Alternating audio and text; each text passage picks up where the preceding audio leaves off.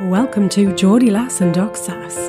One day, a Geordie and a Canadian walk into a bar and decide to start a podcast about relationships, and what a topic that is.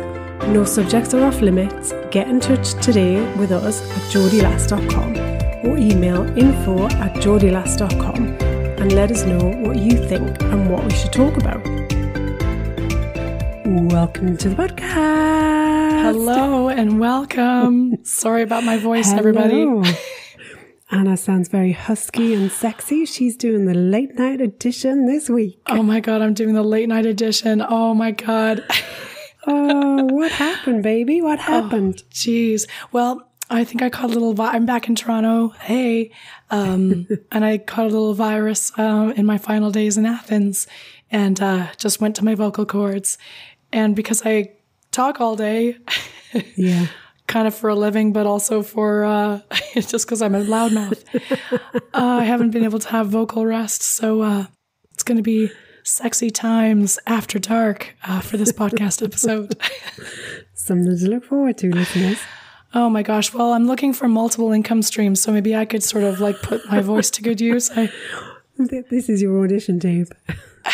Totally is. So how have you been and how have your travels been? We've both been traveling the planet. We have been. It feels like a little while. We had a little break from recording so we could both do our respective travelling. So yeah, I've had a great time actually. Had a few days in the UK, which is always nice to be on the hustle and bustle of UK life after island life, which is pretty much the same thing most days. Yep, you got it. So yeah, it was nice. It was nice to be, I love being in kind of airports, like I'm quite sad like that. Yes. Just love kind of being in an airport, seeing so many different people, wondering where they're all going, what they're doing, observing the patterns of behaviour that go on between people in an airport, I think is fascinating. Oh, those patterns are so funny.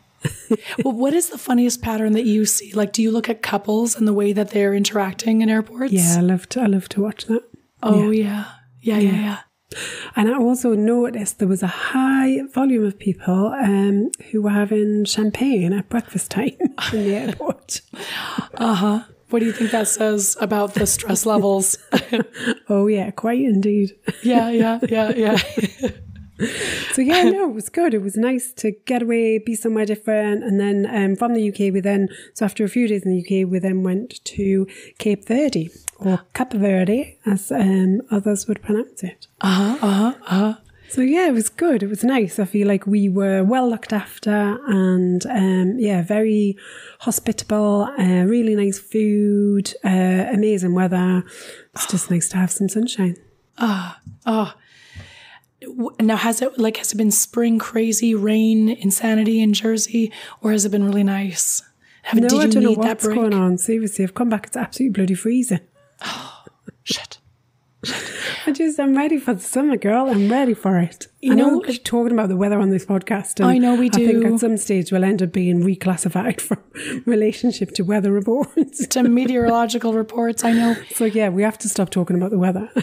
But I do have to say, like, Athens was surprisingly and unseasonably cold pretty much the whole month of April, May. Wow. Yeah, which is good. It's fine. It was still gorgeous. Like, everything is, like, I swam in the Aegean even though it was cold as F. Oh, wow. Because, hey, that's what a Canadian does when they're on the Aegean. It doesn't matter what the temperature is, you're going in. But yeah, no, I mean, it has been really surprising. So Cape Verde must have been just this beautiful, warm Oh, it was bath. lovely. It was like 29 degrees, but there was a consistent wind the whole time. But it wasn't enough to fully take the edge off. You still kind of felt, warm enough. So it was lovely. Perfect. Oh, beautiful. I'm already trying to work out if we can go back again.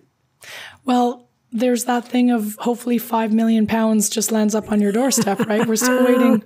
I'm still trying to manifest it. Although the weirdest thing, away for almost 2 weeks, not a single bit of post. I can't get over it. I'm like, somebody's stealing our post. Wrong. I swear to God. There's no way we could have 2 weeks without any post. I don't get it. No bills? Nothing. Not possible. There's not something possible, going on. Is it? It is not possible. So not possible. Come on, mail. Where are you? Turn up and please enclose that very large cheque. Yes. I was thinking about you. I was on my paddleboard 2 days ago, my first paddle back on the lake here in Toronto. And I found myself looking in the water for plastic bags full of rolls of bills because there's a border on the lake between the US and Canada, and I keep waiting for drug money to come up. And I was thinking, I swear to no word of a lie, I was like, what if I found like $300,000 in a plastic bag floating in Lake Ontario? Would I tell anybody, or would I stuff it under my mattress and just use cash? And I was thinking about you because I was like, I also am looking for my landfall win, but I'm looking on Lake Ontario for drug money. Maybe that's what I need to do. Right. Go and look in a few hedges, hope in for the the best. English Channel. There's got to be some drug money floating in there. Oh, man. Oh, wow. Okay. I'm hoping that mine comes from some sort of, less ethically moral ethically ways, dubious sources. Yeah. Wonderful. I'll have more moral money, please. Oh, I don't really mind. If it's unmarked bills, I'm fine. I love it. I'll spend it slowly without attracting the attention of the authorities. Of course, now that I put it on a podcast, I'm like, oh crap, I kind of ruined my cover. You're screwed now, yeah. Screwed now. So the relationship desk of love, literally the desk was being exchanged. The desk has been exchanged. We have a new desk of love. Oh my God, tell me everything. How is it? Because it was quite the wait for this beautiful desk. It was quite a wait for the beautiful desk. I then started to put together the desk and everything was going really, really great. And I was thinking, because you had to actually build the desk. And I was thinking, this is amazing. God, this is going so well.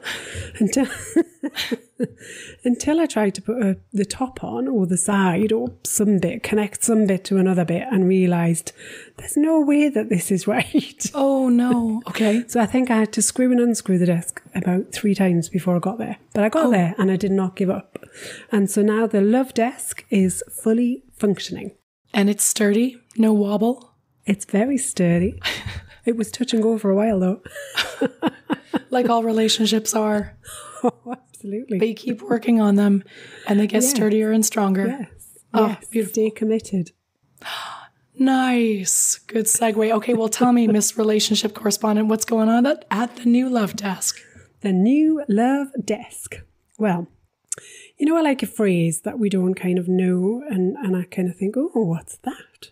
Mm-hmm. So I came across an article and it says, and you're going to think when I read out the title, what has that got to do with relationships, Sarah? But bear with me, okay? So the title of the article is Swedish Death Cleaning Can Improve Your Life Right Now. What is going on? Okay, I have no idea what this is about. Tell me. She's like, have we jumped onto a different podcast? Wait a minute, are we in the Matrix? What's going on? So it says it's meant to make things easier for your loved ones after you die. Hence, connection. But it can help you beforehand too. Okay. So this phenomena is all about, somebody's written a book about it. It's a whole thing and it's all about clearing stuff out so that when eventually all of us are going to pass at some stage. And at the point that you do, all of the crap and collection of clutter that you have gathered, and I am speaking as somebody who lives with somebody now who collects crap and clutter. Yep. All of that is left behind for your loved ones. So whether that's your spouse or your children, generally, it's often the case, to sort out. So it says we should start at about 65. We should start to plan to reduce the things that we've got in terms of physical things and be able to let go of them. We need to be able to mentally and emotionally shift things that are no longer creating a positive energy in our lives, and we need to be able to clear them. And this practice is known as Swedish death cleaning. Oh my gosh. Okay. Because I'm aware of Marie Kondo's decluttering protocols. There are things around to bring you joy. The funniest, most hilarious article I read, which was a follow-up to that, was after she had her 3rd child, she gave up. Oh, She really? was just like, I can no longer. I can no longer keep this house free of clutter. Oh, isn't that interesting? There was a big massive article about it saying that's it, I'm kind of done now. So everything that you've been practicing and preaching for years has now suddenly tipped over the edge after she had her third child. Oh. Apparently anyway. As parents everywhere must be smugly going, see? Oh, there was a lot. I'm sure there were a lot of people clapping their hands at that. Yeah, totally. Not in a bad way, but just in a, you see, it's not that easy. It's not that easy. Yeah, totally. Yeah. So this book basically says, the article about the book says, at a certain point in your life, you should stop accumulating more stuff and start to deal with the stuff that you've already gathered so that your loved ones don't have to do it after you've gone. So instead of leaving enormous chores behind for the future, you can make it a thoughtful project now while you're still in control. So it says, technically, you're supposed to engage in Swedish death cleaning. I just can't get over the title. Later in life. And it's recommended that you start at 65, but actually any age is a good age to start. And you don't necessarily need to wait until then. You should start to make this a bit of a project and a bit of a priority now and take control of things. And, because I like thinking about death. I like thinking about the quality of our days rather than the length of our days. And I think there is no time too soon to be able to prioritize experiences and people and relationships over stuff, for sure. Yeah. That's so sobering to think. I guess people in my family have had to clear out, one of my aunts is going into long-term care and has been quite a hoarder. And the toll it has taken on some of my family members to clear out her apartment was unprecedented. It is really tough, right? Yeah. So when we were in COVID, when COVID first started to happen, and we heard all of these horrific stories right in the beginning before we even knew that kind of humanity was going to survive, and we heard about people who were in kind of space suits trying to look after loved ones that were so sick and so poorly, who were quite relatively young as well. I went through this period of having to try and clear out all my cupboards because I was terrified I was going to die and the kids were going to have to sort out my crap. Yeah. But it is a really kind of sobering thought, isn't it? If somebody said to you, well, you've only got kind of so long to live, then the thought of somebody else having to kind of deal with all that, or you trying to deal with that and prepare for that, along with everything else at the same time, would just be too overwhelming, wouldn't it? Mm-hmm. So it does make sense, really, that you start to address some of these things early. It's funny, I had a conversation, not about the death side of it, but if the around generally kind of, clearing things out, because it does give you kind of negative energy when you're surrounded by too much clutter. I find it really overwhelming. I can't kind of cope with it. And so we're having a conversation with a friend of mine, and she has a real problem where she's kind of moving things from room to room, bit of a kind of jigsaw puzzle, trying to organise things and never quite getting there, because then somebody will come to stay and she has to almost kind of start the process again.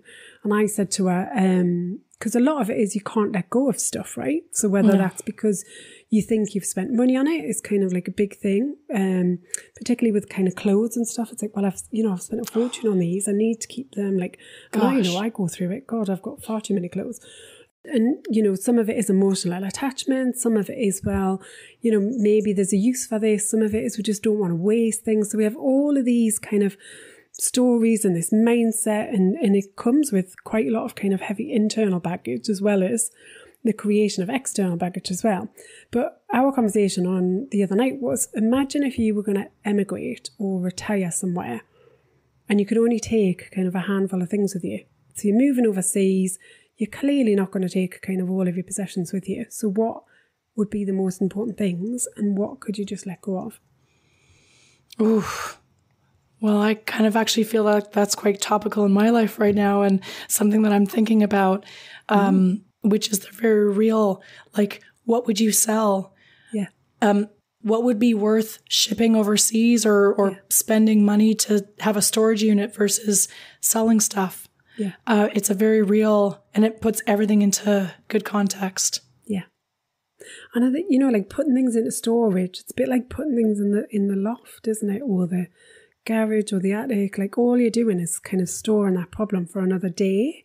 But what what is it that would have to happen for you to do something with that? So if you put something into storage, you're obviously doing it for a reason. So what's that reason, and how long does that reason last? Because I think that can really help to put a finite point on it.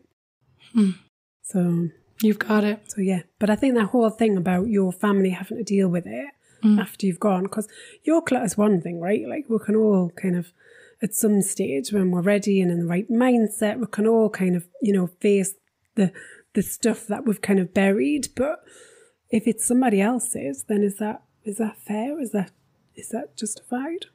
Oh, it's a beautiful thought. It makes us extremely and immediately self-conscious about these decisions. Yeah. You're not just making decisions for you. Yeah, exactly. And when your kids are judging you when they're going through stuff, going, what the fuck? I know. Well, it's funny because my grandmother, a huge hoarder, she used to save coffee tins. Oh. Hundreds of coffee tins. And that's a WTF. Like, what coffee tins? How is that?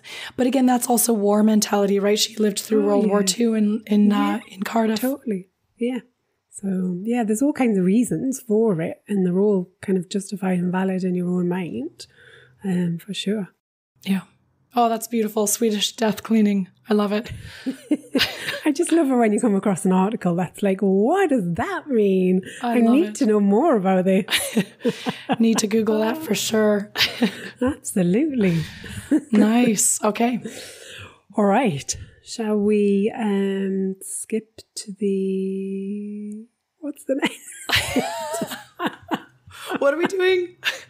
Let's skip to the hot topic. Let's do it. Oh, that's where we're going. Yes, you've got it. Hot topic it is.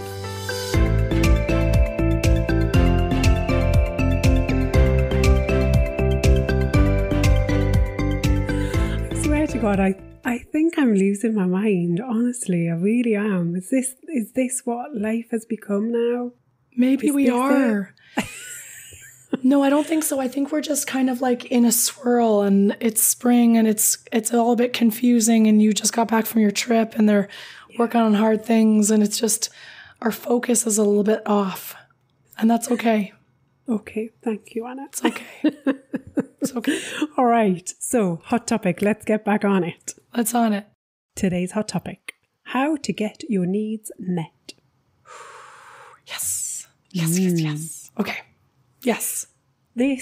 I think this topic is kind of the fundamental basis for a lot of disagreements, upset, conflict in relationships, because when it comes down to it, often when we pick apart a conflict situation, it's, I felt like this should be happening, you didn't do it, I'm annoyed.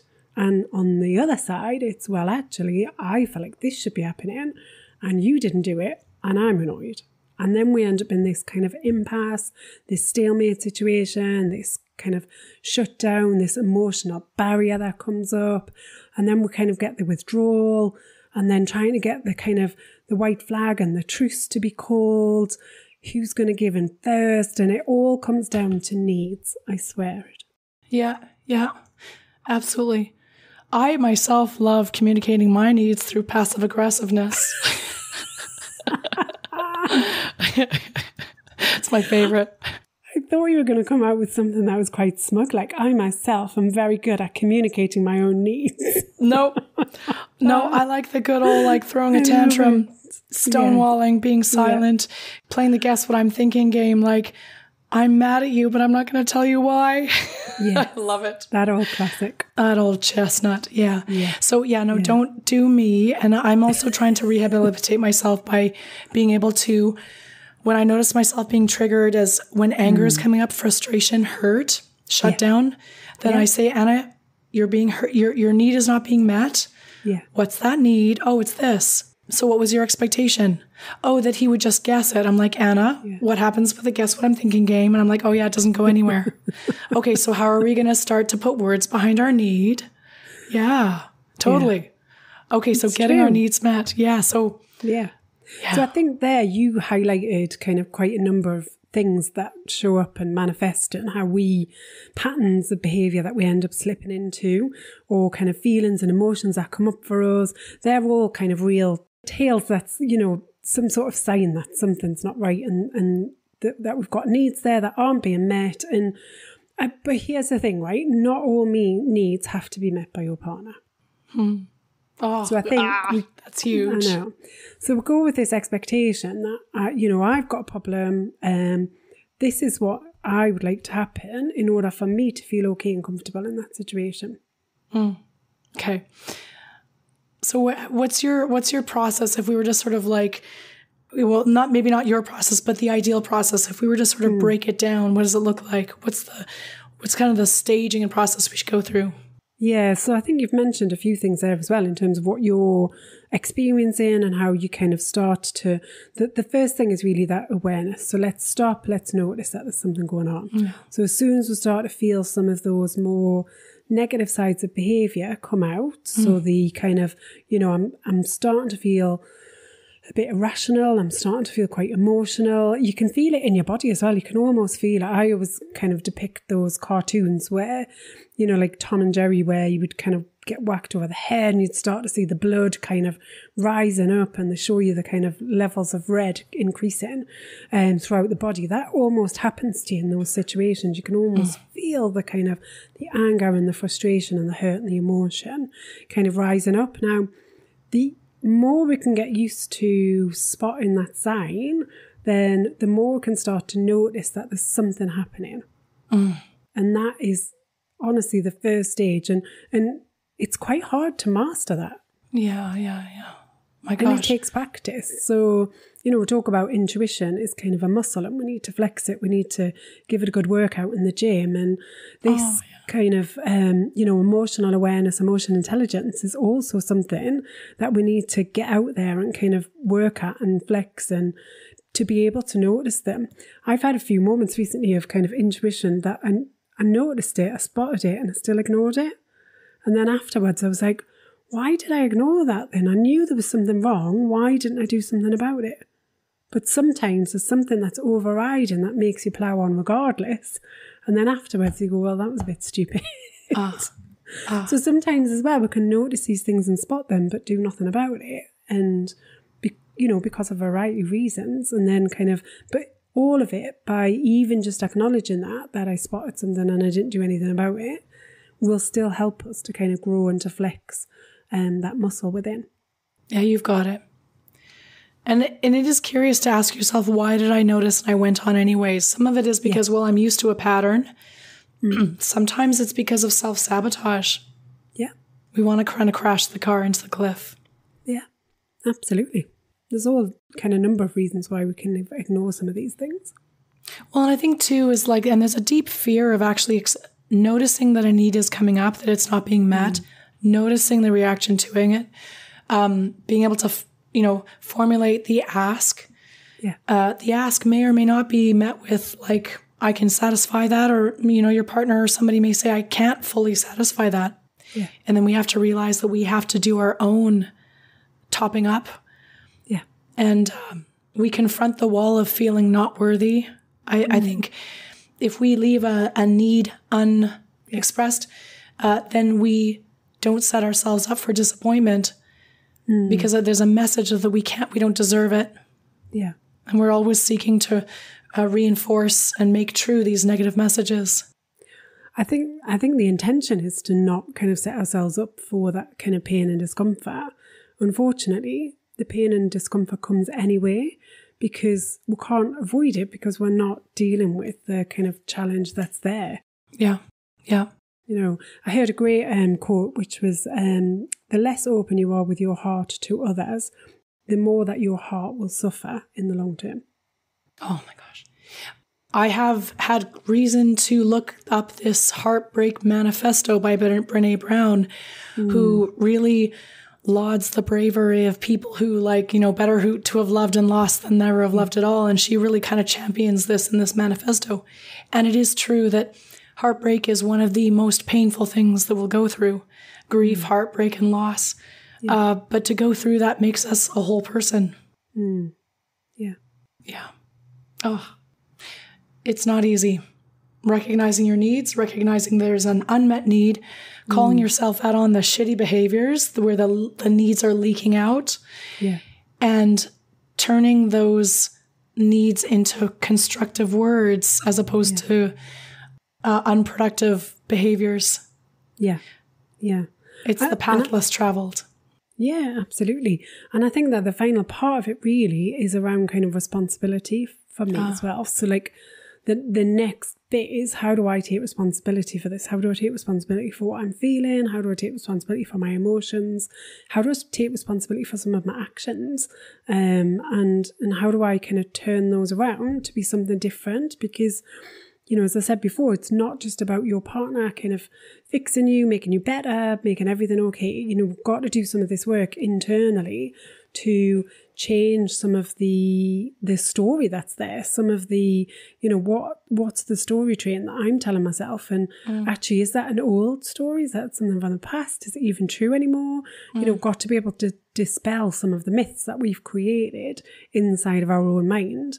And we, you know, so the first stage is all about that recognition, but then it's okay, so what then? What happens now? And it can be important at this stage to consider, what happens if nothing changes then? What happens if I continue on this very same path and I don't take responsibility and I don't do anything about it? Because we're always in choice and you can choose to be that way. But it's understanding, what's the consequence? What's the cost? Where does it get me in the long term, or where does it not get me? What happens to your relationship? Yeah. Yeah. If nothing were to change. Yeah, absolutely. I was talking to a potential client the other day, and, you know, similar sort of things coming up around kind of this conflict and this kind of stalemate situation. And, you know, my message was, you've got to be able to deal with this now, because if you don't, then you will take it to the next relationship. If it's not possible to save this relationship that you're in, if it's not possible to turn it around, you've still got to find some way of dealing with this, of understanding why this is coming up for you. Because, I mean, they say, don't they, the universe will carry on presenting you with the same learning until you get that shit together That's and so true. understand the message and do something about it. Because it just keeps recurring. It comes back. It's like a little boomerang. You kind of toss it away, and then, you know, 2 minutes later, it's back smacking you on the back of the head again. Truer words were not spoken. Yeah. And just to feel those violent triggers, because you'll go into a new relationship and then you'll be massively triggered and be like, why is this coming up again? And it's like, because the fault was not with your ex-partner. The call, as my lovely friend said, the call is coming from inside the house. Yeah. Yeah. Yeah. Oh, food for thought. It's kind of triggering even talking about it in a good way. Yeah. There's a great inside relationship reset. There's a whole section on kind of needs and wants and desires, and kind of real kind of practical help to kind of unpick some of that. Because I think sometimes that's what we're missing, isn't it? Is that we know what the problem is, or we can kind of, you know, we know and can identify this pattern that keeps coming up, but it's that real kind of practical assistance. And that's why we do coaching, isn't it? Is because on a one-to-one basis we can talk to people, or, you know, in a couple's situation, we can actually unpick some of that and we can get to the root of it. Sometimes if we're going to kind of work on some of this stuff on our own, we do need that kind of extra help and guidance, or something that's a bit more practical to help us to work through these things. Yep, you've got it. We can see the pain points, we can feel the pain, but to link it with untangling and a practical action. So are you going to link the relationship reset in our show notes? Yes. I certainly will, madame. Very good. Okay. Alrighty. Shall we take a question? Oh, yes. Let's go.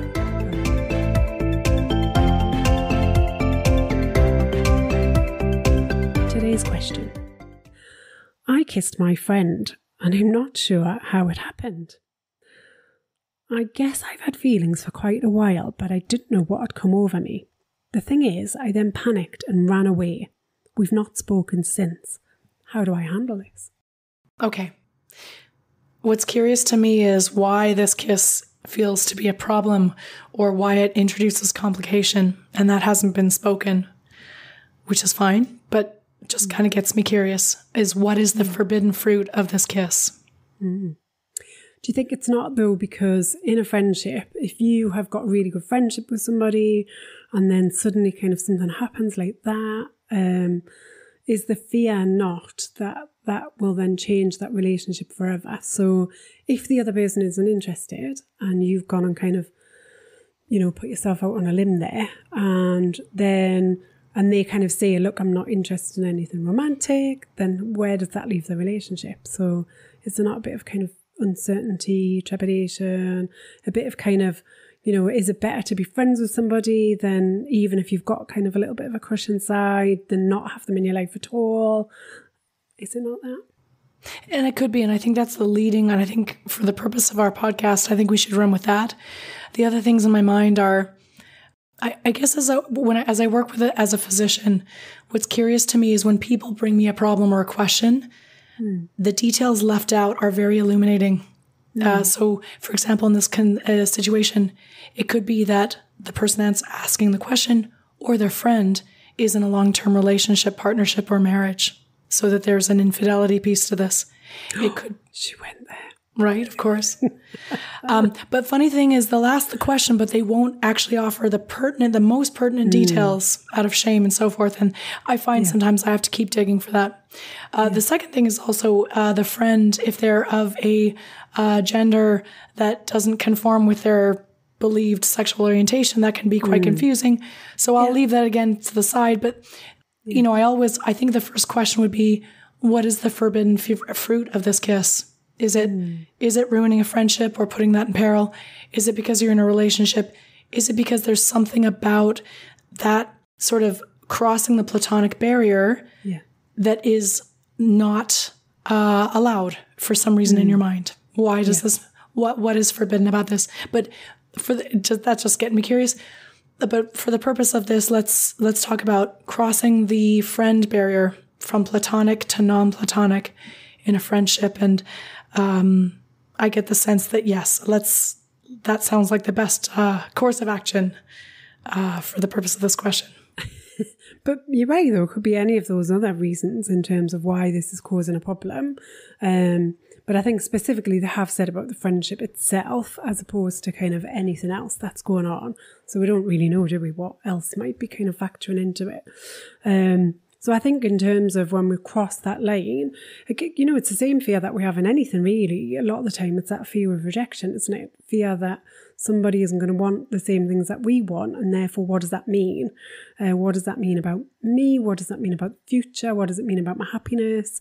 Because we get totally emotionally sucked into kind of most life situations really. We're invested emotionally. We're emotional kind of creatures, even if we are, we talk about being head and heart people. It doesn't matter whether you're head or heart or kind of, a balance of the two. It still means that you get kind of emotionally invested in some shape or form. Absolutely. Yeah. We're not immune to it. People often kind of think, well, if you're like more of a head person or logical person, then you can't possibly get as attached to things and emotional about things. But it's just simply not true, is it? It's not. And in fact, actually, what is, because when I work with clients who are very head focused, there is an emotional attachment, but they don't have words for it. Yeah. And it's very confusing. And so the inability to express an emotional attachment is the thing that when I'm working with head people, to be able to put words to those feelings and then words to be able to express those feelings can be like freeing somebody out of a prison. Yeah. It's very, very true. Yeah. It can be some of the most rewarding work that we do is helping people put words to their feelings when they're such head people. Yeah, absolutely. So where would you, one of the things is this person asking the question is it's really important to, again, like we always do, dispel the shame and the guilt around, what happened. And how would you help this person to reconcile any feeling, because when we can never act through shame and guilt. That's never our strong suit. In order to move forward, we have to, sort of acknowledge and validate what's happened, why it's happened, and forgive ourselves for that if we have to, and then sort of move forward in strength and confidence. So how would you help this person to unpack what happened? Yeah, I think it's that mindset. When we have this kind of, guilty side or ashamed of some behaviour that we've done, like there's a lot of kind of self-judgment there. And so we think, I'm worried about what other people will think about me. But a lot of that stems from actually your own interpretation then of what that situation means. So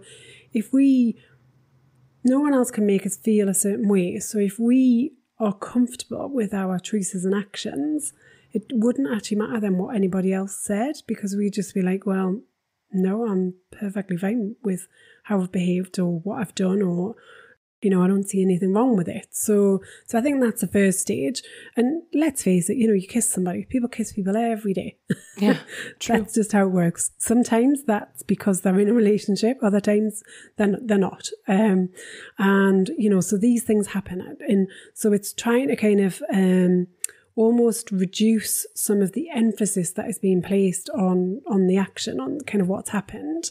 And what I'd be more interested in moving towards is actually kind of what would you like to happen in the future? What would you imagine, would happen next? What is it that you're hoping for? What, almost kind of what led to this position? Because there's something that led to it, and there's a kind of secret desire or a secret kind of future outcome that this person is probably thinking about. And I think it's really important just to get that out in the open and to understand that, because often when we say things out loud, then we can start to make sense of them ourselves, but also it can take some of the energy, some of the heat out of it, and then we can start to kind of break it down. But this fear of kind of rejection is the stuff that holds us back from telling people how we feel, particularly when we don't know how they feel. Realistically, what does it matter if they say I'm not interested? It doesn't make you any less of a person. You're still a great person. You're still amazing. And if that person isn't attracted to you or doesn't kind of desire a relationship with you, that's okay too, because, we're made up of a world where we can have choice and we can kind of pick and choose who we want to have a relationship with. And it's okay if somebody doesn't want to have a relationship with you. It's true, and it doesn't invalidate your feelings for them. No. They're just as beautiful. Yeah. The fact that you can care for somebody, love somebody, cross over, have romantic feelings for somebody, it's ultimately a beautiful thing, and it does not require somebody else to approve of your feelings. Yeah. They exist without approval. Yeah. So then from that standpoint, then how would you recommend them starting to communicate, whether or not they, initiating a communication or an invitation to communicate about what happened? Yeah, so I think the longer you leave it, the worse it's going to get, is what I would say to you. I had a phone call from somebody today who had not been in touch for ages. I've been trying to track them down. And they basically said, like, look, I know it's been weeks now, and I just felt a bit embarrassed to ring back because I hadn't spoken to you until this point. It's like, never be embarrassed. Like, at no stage, just kind of, because I was actually concerned that there was something wrong and wanted to kind of really understand kind of, the reason why. And that was all that was important to me. So there's no judgment there. There's nothing. So I think sometimes we have to move beyond that, because the longer we leave it, the more the embarrassment's going to grow, the more the kind of self-judgment's going to grow. Often we kind of don't want to face up to things, but just imagine if you were going to be an adult, what would you do? Because, with that avoidance and that kind of hiding in the cupboard. Did I ever tell you the story about when I was a chambermaid? No, God.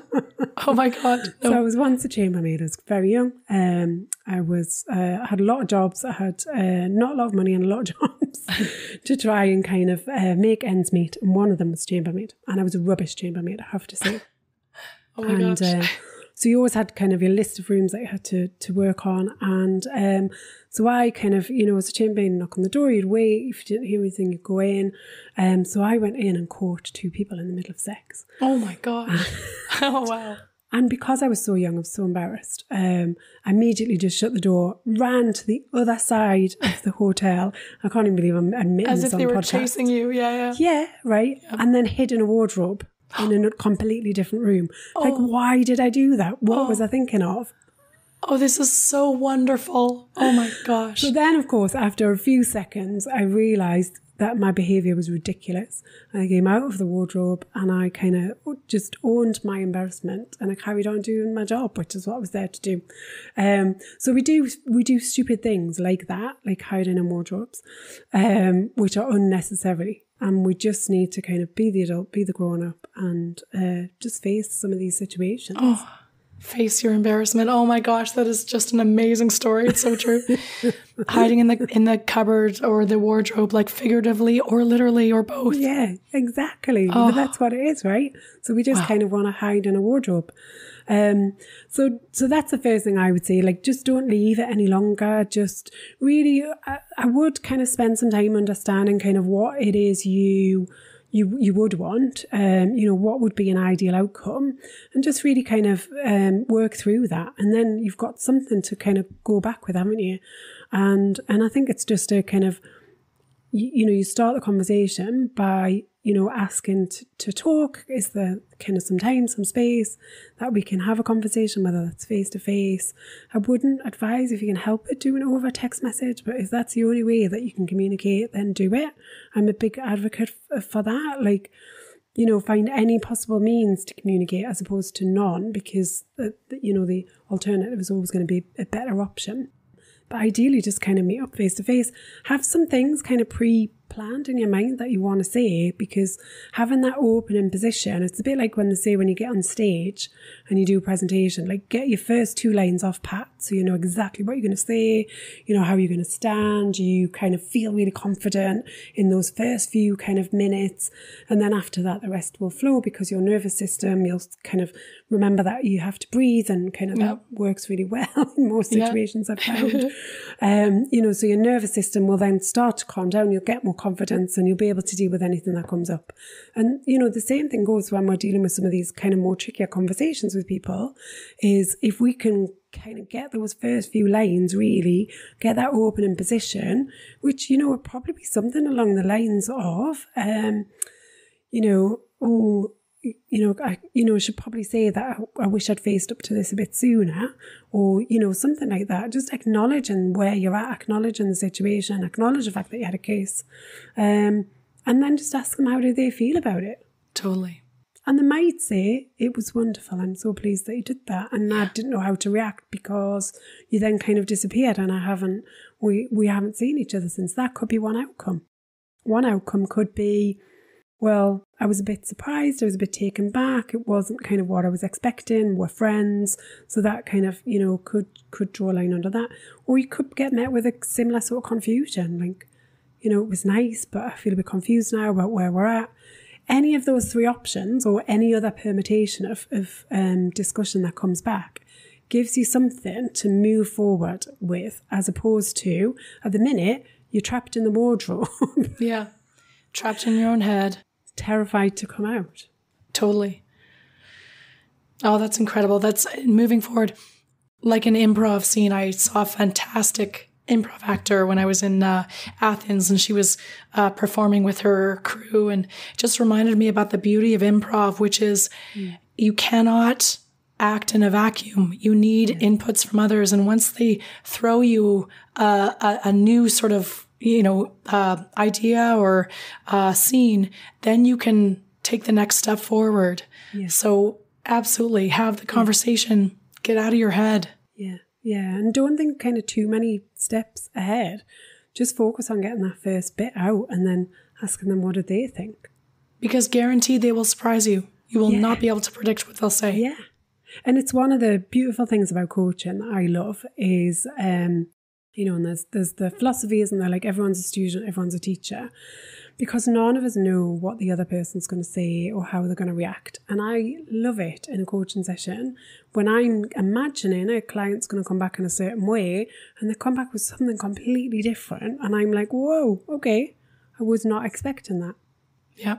And it, just demonstrates how little we know about other people, because we judge the thoughts and interactions and the things that happen based on our own internal compass. Right. That's nice. I wish I had had that advice years ago when I've had these awkward kisses with friends. It would have saved me a lot of heartache, because we've all been there. We continue to be there.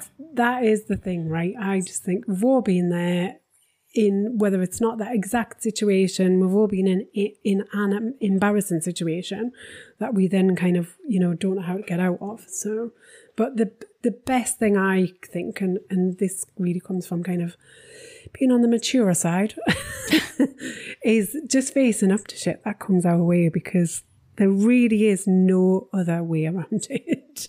Yeah, you've got it. Oh, well, I kind of hope a stranger would kiss me now. I'm kind of like, or a friend would kind of feel really prepared for this. Yeah, any friends out there that want to snog Anna, she's freely available. Absolutely. Absolutely. Yep, you've got it. And she'll have our response ready. You've got it. You've got it. Snog away, everybody. Snog away. Open for snogging. It's snogging season. Except maybe when my voice returns and I'm not so infectious. Yeah, I was going to say, I'm sure there's a public health message in there somewhere. You've got it. You've got it. I can always be counted on to turn it to public health. Oh, well, we are very grateful that your voice has held out. Indeed. For the husky hour. Well, and I've talked a bit less, which is kind of relieving to everybody. Oh, gosh. Oh, well, we shall let you go and rest your voice, and I'll say until next time. Until next time. So that's it for another week of Geordie Lass and Doc Sass. We hope you've enjoyed listening as much as we've enjoyed chatting. Get in touch and share your questions for relationship remedies and any hot topics you want us to cover. If you need help navigating all things relationships, Anna and Sara are available for one-on-one coaching support. Email info@geordielass.com. Please remember to like, share, subscribe if you've enjoyed listening. And if you've not, how on earth have you made it this far? I promise we'll try harder next time.